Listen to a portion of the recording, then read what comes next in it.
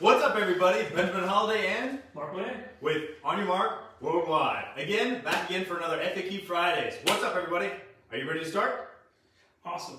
Well, if you guys are awesome. But so for those who are just tuning in for the first time, FAQ Friday with OIM is where you, the audience, get to ask myself or Ben questions relating to fitness, health, mental fortitude, healthy habits, mindset, exactly.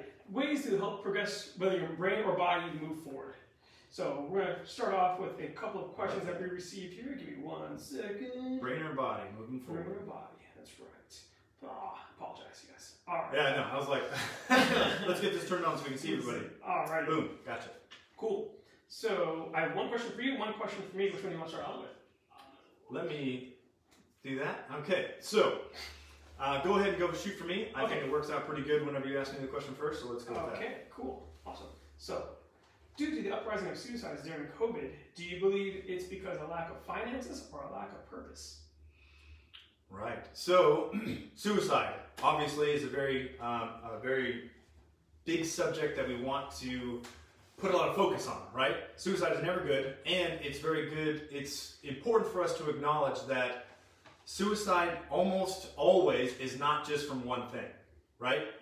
Suicide is normally a conglomeration of things, a bunch of stuff going on in somebody's life, usually during a particular developmental stage in their life, right? We all go through stages in life and have certain challenges as we go through those stages. So adolescents or people in teenage years and things like that are having the biggest change of their life, the first biggest change of their life, I guess I should say. So it hits pretty hard, right? If you can overcome that period, then usually you have a pretty good time until you're like 25, and then like 45, 50s, stuff like that. Then it starts to have this midlife crisis thing, like what am I doing with my life? I'm, ending my career or whatever. Usually that's how things go. So right, there are these stages in our life. So it's good to understand and to acknowledge that it's normally not just one thing, right? So thinking about suicides being on the rise, right? So if you guys look at the statistics, there was one spot that Mark looked up that it showed it rising. So it showed it increasing in the U.S. And in the past decade, realistically, suicides have been on the rise. There's a lot of things going on in our lives and in our civilization, our humanity, basically, that is challenging. And we have to try to cope with that challenge. Our technology is going much faster than we can evolve to keep up with, right? So we have to try to find new ways to keep up with it, and obviously it's proving to be difficult. But I believe that COVID definitely has a part to play in that, in the rise of suicides and the rise of people seeking out help for suicide as well. So that's also another important thing to acknowledge, that a lot more people are seeking out help than have been in the previous time. So all that information, all that work that people have been doing to spread the knowledge, spread the information about, hey, suicide awareness has been working. It's been doing really good. So on one thing I looked up from last year, it seemed like suicide deaths were down. So people were actually going out there and seeking help, right? And doing attempts were way up, but the deaths, the actual conclusion, are actually following through. Except if you're statistically a male, apparently they tend to follow through a lot more, which is sad, of course. But anyways, it's good to understand the different situations that are going on and the acknowledgement of awareness, right? So in the times that we're dealing with right now in COVID, it's super important that you pay attention to your children, right? So like I said, adolescence is that first major life change that they're going through that's crazy hard. It's crazy hard. So many things are changing within and outside, and that's really important for their mental structure for survival, right? They're like, if I'm not part of a tribe, then I'm not going to survive. And that's what our brain thinks. That's what drives their developmental process. So make sure that they have some kind of connection with friends, have some kind of connection with people, even if it has to be on a distance or whatever. Like, that's super important. If they play video games and they connect and they feel super good, and you're like, you have to get off the video games, you've been doing that forever. I understand you want to monitor it, but check and see how they feel, right? And if the way they feel, the way they're acting is really dramatic, if you pull them off of it for a long period of time, like, sorry, you can't play video games because you've been doing too much or something, like, understand that can be part of their socialization. That can be part of their being part of a tribe and feeling okay with themselves. right? So it's really good and important to monitor. And it's super important to ask directly. Say, hey, have you been having thoughts about hurting yourself? Have you been having thoughts about being super depressed? Like, you don't like this life or whatever. Like, ask them directly, right? Because worst case scenario is they kill themselves, right? So you feeling embarrassed or feeling upset about asking them should not even be an issue, right? So make sure you pay attention to that. Pay attention to your children. Pay attention to the different people you have, your loved ones.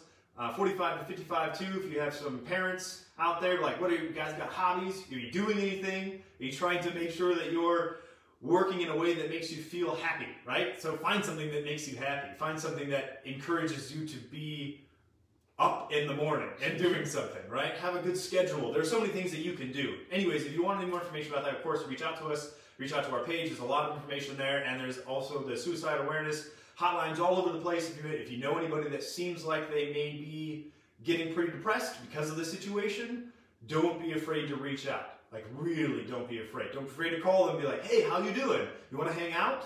We can stay distant, right? Let's just hang out. Let's do something. Let's figure some stuff out. Let's talk. Like, that's really big and important too. I've been reaching out to a bunch of people recently saying how important it is to schedule times to talk with people. Some people do it automatically. Some people have their parents, or they have their brothers and sisters, or they have some friends that they've been long-time friends with. They're like, hey, every weekend, every day even, I talk to this person. That's super important. So get somebody that you know, somebody that you became acquainted with online throughout this time or whatever, and be like, hey, do you think you have the availability to talk to me for an hour a week, right? 30 minutes a week. Whatever you can do, whatever you can pull, whatever you can organize, but that's super important. Do it like at least one. If you're just home alone, like me, I'm home alone almost all the time. And it's really important for me to reach out and be engaging with people somehow, right? Because I'm a human being just like everybody else. So I'm going to have issues with it too. If there are people that feel like, no, I'm good being alone, there's something else that's balancing them out and allowing them to do that, right? And that's fine. It's okay. But it's good to be aware of that. It's good to think about that. So I think that'll end with that, with the whole suicide awareness and COVID-19 being a contributing factor, that potential contributing factor to the rise in suicides. Yeah.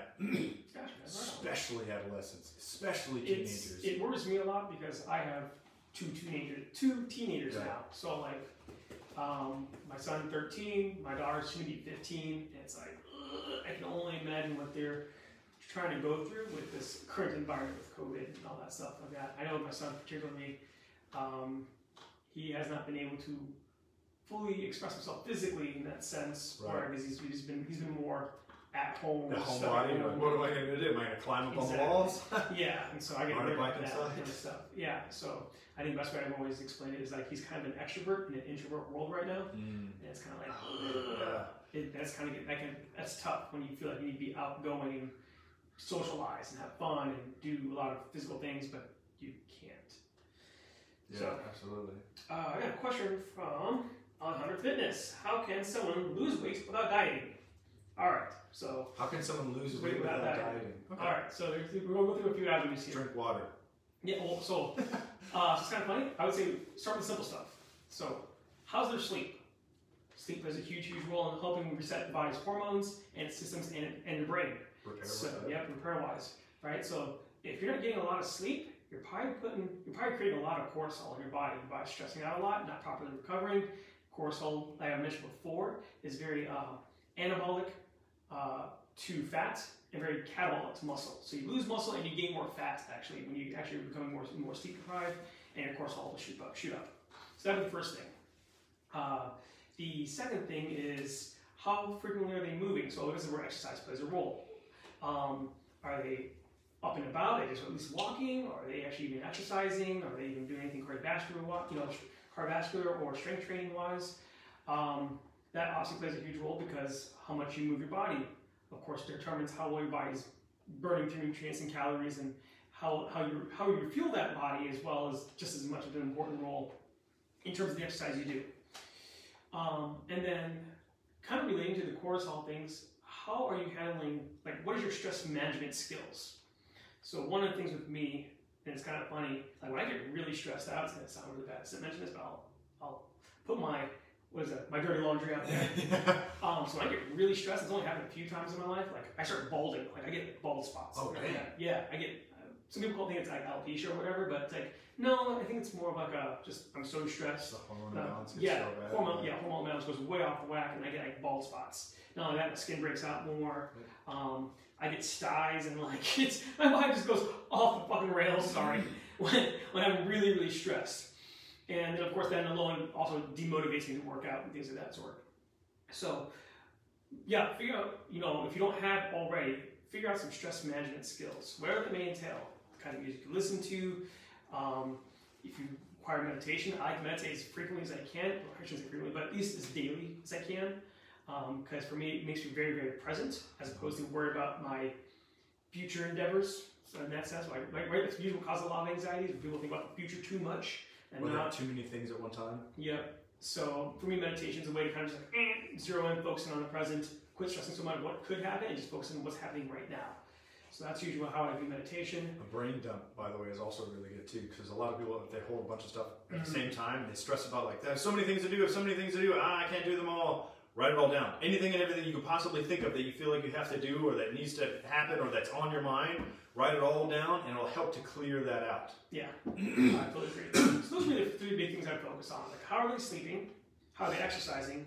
And then, what is their stress management? How are they handling their stress management skills, things of that sort. So if you can kind of work a way around the nutrition aspect just a little bit, but by zeroing in on those three things. So I know it sounds like quite a bit to put on someone, but you can have a really good diet, but if your stress levels are off the rails, like your diet is still a detriment to you. You can still gain weight, you can still gain, you can gain unhealthy weight and things of that sort. So yeah, really get on the top of that stress management skills here. Let's see here. Next question. Let's see. That's an interesting one. What has history taught us about nutrition and fitness? And have we progressed to the point we are now, or have we end up here by design? Normally in areas of human civilization, we progress and get better, more efficient, but it feels like we are still in the same place, just with new gear. What do you think?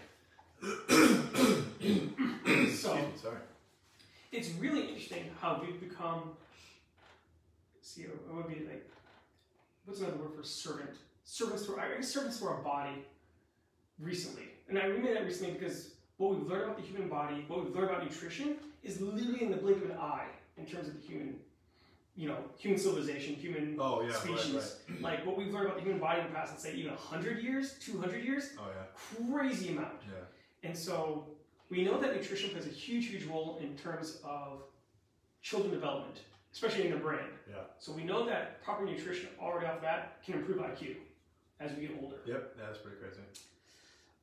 In terms of fitness aspect, we know that our bodies need some kind of physical stress in order to promote its performance or aesthetics. Yeah. So we know that. But before that, I mean, geez, even if you go with something like just 100 years ago, that wasn't really well known. So I think we're kind of realizing and experimenting a little bit in terms of what our ancestors had to go through. Let me rephrase that. Sorry, give me a second here. I'm going to dark kind of toss this one just a little bit and kind of go on this. But like, it's funny how especially in like recent years, like how people are going for like the paleo diet. It's like, yeah, this is like a major thing that people stick to, like paleo. Yeah, they're like paleo diet. You mean the diet of our cavemen? Like it's funny how that we almost had to kind of go look into our past and figure out like, okay, this is what cavemen ate before us, for modern civilization. It's like this is what happened, right? With our food supply went kind of like this. Yeah. With like we kind of went off the rails a bit. Like this, hey, it was good, and then we went to this mass production craziness. So it's like not really food anymore. Like let's look back to that. The issue used to be scarcity. Now the issue is overabundance, and it's quality. Yes. So I think quality plays a huge role. The nutrient factor, nutrient density is almost ridiculously non-existent comparatively to what it was before. You think right? so? Yeah, because of what they have available in the soil availability, right? The stuff inside the soil itself, the mass production of stuff dilutes. Like imagine taking a photocopy of something and then making a copy. Eventually it's like super faded, you could barely tell. Imagine that, that's basically the nutrients inside your food. We made so many copies and overutilized the ground and over specified the food of animals, like genetically specified what exactly we're going to eat, that it's taken out all of the variants or all the minerals and all the special things that was in there that really helped us thrive, right? It's all been depleted for the most part. And that's why we have stuff like True Mineral to add minerals to your water, or when we have things that's like, hey, make sure you get your micronutrients, like from supplements. It's because we can't get it in our food anymore. People are like, oh, we're starting diseases and a bunch of things are happening because people are lacking this for long periods of time, so we should make them a supplement. And all the pharmaceuticals that are just killing our bodies slowly too. Oh my gosh, freaking crazy. Yeah. So anyways. But kind of to the second half of that question, when it was relating to like how we kind of feel like we're at a standstill a little bit in terms of as a species, I would presume. Right, like exercising on its own. So we know human beings need exercise in some part. So we know we've changed where, like you were saying, how much of your total daily energy is spent on work or whatever you do, right? Am I doing a lot of, like, moving around? Am I baling hay, right? Am I working the farm? Am I working the mules or whatever? Am I doing all this crazy stuff, building things by hand? Am I putting my body through a lot of stress? And like, anyways, and then now we don't do so much of that, right? So the food that we eat is not only depleted, but it's also, we're not using so much energy in ourselves. So our exercise is now becoming like a task or a scheduled in thing rather than just a daily life. Like, oh, people, because of the way that they worked, they got exercise. So they didn't have to worry about it being, I need to exercise. And then it's been growing more and more and more that we need to exercise. And then it's becoming more refined, like a specific exercise dependent on your environment, dependent on what you do throughout the day, depending on what job you have, right? It's like, okay, so it's been shifting to accommodate our lifestyle in a sense, right? So yeah. It's kind of like... I mean, so, and here's a few other things I would actually just kind of mention as well. Like, I think why we are stagnant, I guess you can say, in a sense, as a species, we don't have any real adversity. Like, imagine if we had to hunt for food again. Our adversity is talking to somebody, speaking to people. That's an adversity now. Yeah, Literally. exactly. So, like, think about it, all of a sudden, all cars didn't work. Let's say a solar flare hit the planet, bam, electricity gone. Yeah. All right, how many cars are gone right off the bat? All right, so now you have to actually walk or run to get from point A to point B, or a bike, I guess you can bike, right? Right. All right, so now that's an adversity, you know, through transportation. It used to be like we used to be on our feet a lot, or we had to rely on animals to actually help us get from point A to point B. We don't have that as an adversity anymore. And then if you think about, I said, mentioning like hunting for food, like just imagine if all of a sudden like supermarkets were no longer viable because of like the solar flare, right? No electricity, there's no electricity, oh, yeah, holy crap. There's nothing keeping those foods refrigerated or anything like that, right? So refrigeration's gone. So imagine like, oh, now I actually have to go out and like garden and farm and actually hunt for my food. Like we don't have that anymore going in our daily lives. That wouldn't be possible. It would be ridiculous. I would have fun watching, to be quite honest. So I think the lack of adversity is actually what's kind of made us stagnant in terms of our, I guess you can say in a way, in our evolution, to be quite honest. Right, okay. So until we find so we're like evolving in here, not evolving here. Correct. Yeah. Yes, our brain, our IQ has gone up dramatically in like a blink of an eye, but the application of our body has gone down, and we keep finding more and more ways to do that, right? Yeah. So it's kind of like good examples like the automotive industry. Okay, remember when not remember, but like you see those old movies that they crank the freaking engine by hand, like they actually just start it. That's your starter. Is this? Yeah, here's crank, turn the engine, turn the motor, hopefully get a spark going, and then all right, now the motor's going. Now it's like, okay, well, everything's done electronically. You don't have to worry about shifting. No need for that anymore. Everything's done on one screen. Mm-hmm. You know, it's kind of amazing, like how we've become. I'm not gonna say it just life is just that much easier now. We're moving farther and farther away from the necessity of having a body. Correct. Yeah, that's a good idea. That's pretty gnarly right there. Yeah. And we're literally more close than you'd think. It's just not as heavily televised as a bunch of other stuff, right? In the background, there's some stuff going on. I say background just because it's not in your face, right? All this other stuff that we have going on is in your face, but there's stuff in the background that's going on. They're advancing like mad. Yeah, and that's the thing about technology, right? Technology will go and then it'll spike, and then it'll shoot up because technology grows exponentially. Yeah, not linearly. Yeah. So it's it's gonna be interesting. I always think of the movie Wall-E. Yep, of course, yeah, Wall-E. I think about it and just like, how crazy. I don't think we're far from that at all, where people can just literally do everything they want from the comfort of their own chair. We got a Space Force. We're gonna. We're going to Mars already. Mars having Space Force, exactly. So eventually we might find a way to like just travel throughout the stars, kind of thing, and then just still be able to reproduce. But at the same time, like now we can reproduce without having sex, right? Like and robots will take care of the baby. Yeah, and we can do that now. As long as the robot does this, it will survive. I don't think we're all that far away, and it's cool but scary at the same time. So I think one of the things people don't realize is how many things we are taking for granted in terms of what our bodies can do, and actually the utilization of our bodies. Yeah. So that's why I'm really big about human potentiality, right? What can the human being do? What can it accomplish? And of course, a lot of it goes through the mind, because the mind controls most of the body, right? Other than like the bacteria or the things that are help governing its satiation, its ability to continue growing and repairing itself, right? Yeah. But the mind controls a lot of it. So if you take control of your mind, can help control the body and to do crazy, amazing things.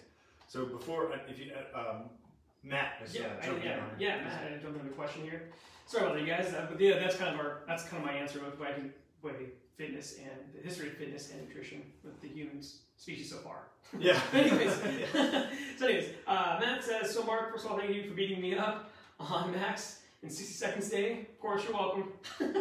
Also, you mentioned something about fish oils and omega-3s, but I was about to ask, what is the benefit of fish oil supplements? Nice. So, omega-3s seem to have an incredibly good benefit in terms of your brain. I just read this recent study about babies and kids, that if kids, well, in utero, let me rephrase it, in utero, sorry about that, I apologize, in utero, if a lady actually consumes more fish or seafood in utero, the 9.9 IQ points. Something like that. 9 IQ points higher if they consume salmon. Yeah. He actually pointed out specifically salmon. Yeah. But I mean fish, right? Any kind of fish stuff that has that oils that you were talking about. Sorry, I didn't mean. No. Keep going. Yeah. But yeah, exactly. So I just remember listening on that. I was just like, holy crap! So seafood plays a huge role in terms of brain development, which makes me actually wonder when I think about other civilizations and other cultures where they incorporate seafood a lot, predominantly in their diet. So you also have to be careful about the big seafood. The bigger the fish, the more mercury content they usually have. So you want to have smaller fish. Because the smaller fish that has a little bit of mercury eats, the bigger fish eats it, and the bigger fish eats it, the bigger fish like that, and then obviously the content inside them grows. Yeah. So you want to consume fish sparingly. It's only like 2 to 3 times a week, something like that. 2 to 3 times a week, and stay away from big game fish, other than tuna, I guess, because and bottom dwellers, from what I've heard too. You oh yeah, right. Bottom feeders. Yeah, bottom feeders things that eat that stuff. Another thing too is I remember reading the study not too long ago about omega-3s can actually help prevent like Alzheimer's and dementia and stuff like that. Oh yeah. So you can combat a lot of brain issues and promote a lot of brain function by incorporating omega-3s. Ideally, like I said, anything with supplements, I usually can get in its raw form in a sense. You know what I mean? Like if you eat the fish, then have the supplement. Is what I'm saying. So if you can, eat the fish. But if you can't, and you have to have a supplement, then do so. But yeah, one thing to remember is that when it comes to oils, any kind of oil that you buy, whether it's cooking oil or supplemental oil that you take in, there's a very high likelihood that that oil is already rancid, that oil is already bad. In the process of them going through the manufacturing process, of them bottling it, them putting it into capsules, them doing whatever in its process of going from where to where, it could go bad in that time frame. I've heard a new thing about turmeric too. Turmeric, apparently. I can't remember who it was from. I wish I remember the person. There was one guy who has had an issue with turmeric because there tends to be a lot of stuff inside turmeric that's bad for you. I'm not sure if that's part of the manufacturing process as well, as it's churning through, it adds in other products that you're like, well, that shouldn't be there, right? So if you think about manufacturing, if anybody's been in manufacturing, because I have, particulates of the machinery get in that which is being processed. So if there's a lot of things that need to be pounded or ground up or whatever, plastics and metals get into it. And if there's stuff rolling overhead, if there's things that need to be lubricated as they're moving around, that stuff gets in, right? And they're allowed to have a certain percentage of that inside the food over a certain amount, right? So like in the hundreds of whatever volume, you can have this much, and then you can have 1 rat, you can have whatever. There's limits that they allow you to have in it. That's legitimately true because you cannot get away from it. it's going to happen. But that's something to keep in mind. With the oils, try to find high quality oils that are hopefully as local as possible. And it's in dark containers, right? The darker the container, the less light that can come through. So if they have these big pallets of this stuff and it's not in a box or whatever and it's sitting on the side, like I used to pass by this Pepsi distribution center before and they had ridiculous amounts of pallets outside for days. They're just out there soaking up the sun. So whatever's in that plastic and the sun's going through, it's leaking into that product. So when you get it, it's cold and I got it from this thing that's in the dark refrigerated. It's great. Well, for weeks or whatever, it's been out in the sun traveling here and there. So that's another thing to keep in mind. The thing that you have when you get it is very cleverly marketed and put that way so that you feel most safe about it. Do your due diligence to figure out where it came from as much as possible and the quality of it, and try to stick to it as the highest quality as you can, right? To me, the money's worth it, right? Because my life, I want to have a long, healthy life that I enjoy throughout, and not just like, I was able to drink until I was stupid and I feel like crap when I wake up and my knees constantly hurt and I can barely walk, I can't run, but I'm good, I can sit and watch TV, or the government's paying for me. To me, that's not a life I want to live. Yeah. So it's just something to keep in mind. Yeah. No, yeah, I mean, for me, longevity kind of plays a little bit of a role, but I'm more about the quality of life. Right. So like my thing is like if I can maintain this till I'm like 50s-ish, I'm down. I'm okay with that. That to me is ahead of the curve. So yeah, I mean, probably the best thing you want to do is be 120, just feeble and If the last 4 years of your life you can be bedridden or something. Yeah. And suicide stat, like why do old people commit more suicide? Like 80. Pull the plug. I think it was like 85 plus had the highest, or one of the highest, like 45 to 55 and 85 had the highest suicide rate. You're like, oof. Like, rough. I kind of get it, right? You're just like, did someone pull the plug already? Like, I'm barely living now. Like, to me, I think that should be okay. I really do. If you have the sound mind and you're that old and you're like, guys, I'm done. I feel great. I've loved my life. I love you guys, but it's starting to suck. Yeah. So I'm just going to go out, like, put me to sleep. I'm good. And I think, like, okay, cool. I think that's legit. Like, I'm cool with me doing that. Yeah. So that's how I feel about that. And turn me into a tree. It's cool. Oh, see, that's funny. That's actually one of the things I always mention, too. I was like, if I die, just bear me with a tree or something like that. Or bear me with a soon-to-be tree. I've seen The Fountain. It's one of my favorite movies. But anyways. Oh, that was one thing that just reminded me. I wish I remembered the tree name, but there is a tree that is the largest organism on Earth. Because it started from one tree and then grew and grew and grew and grew. And the whole forest of whatever acres it is of trees is one system. Kind of like the brain or the body or whatever, right? Imagine my one hair that's on my body, or on my hair, one hair on my chest, one hair on my head. That's me, it's one hair on my chest.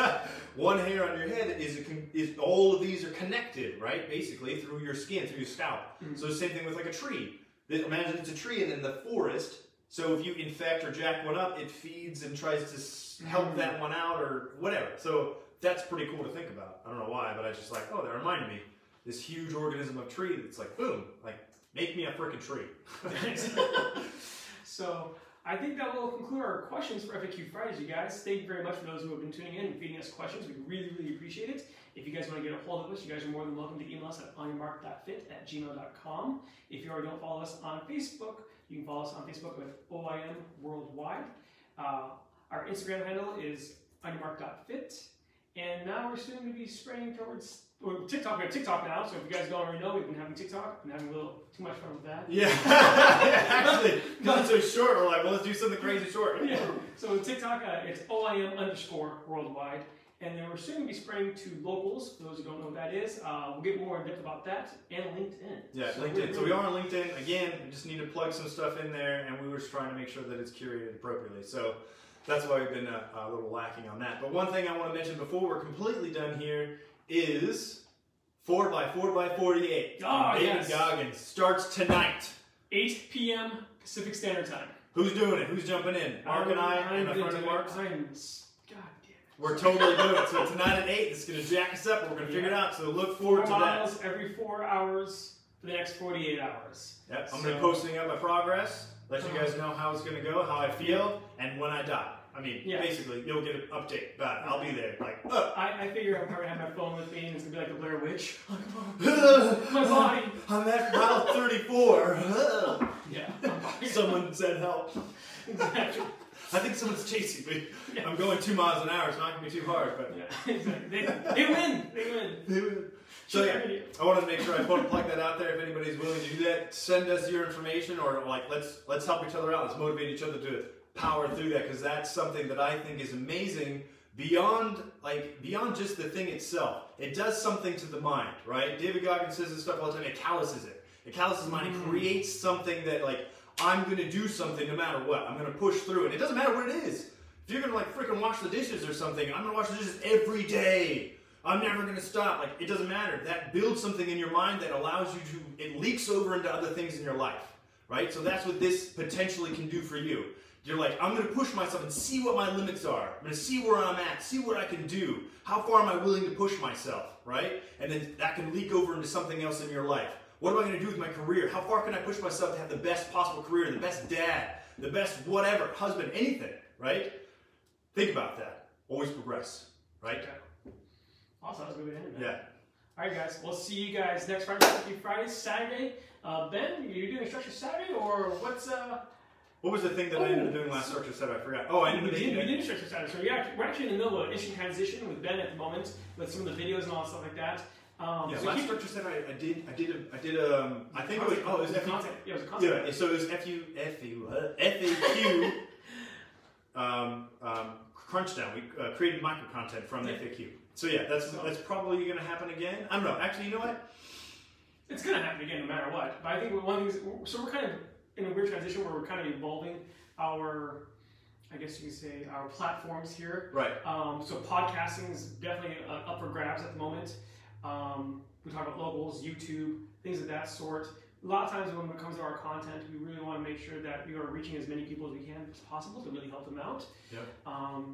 And so hopefully people see a lot of value for what we are trying to present. And so keep on the lookout for that. We'll definitely keep you guys updated with that and let you guys know what's going on in each of the platforms that we are participating in. Yep, absolutely. So look forward to it, and thank you again for jumping on and giving us questions and helping us help you, right? Again, always progress, everybody. We're out.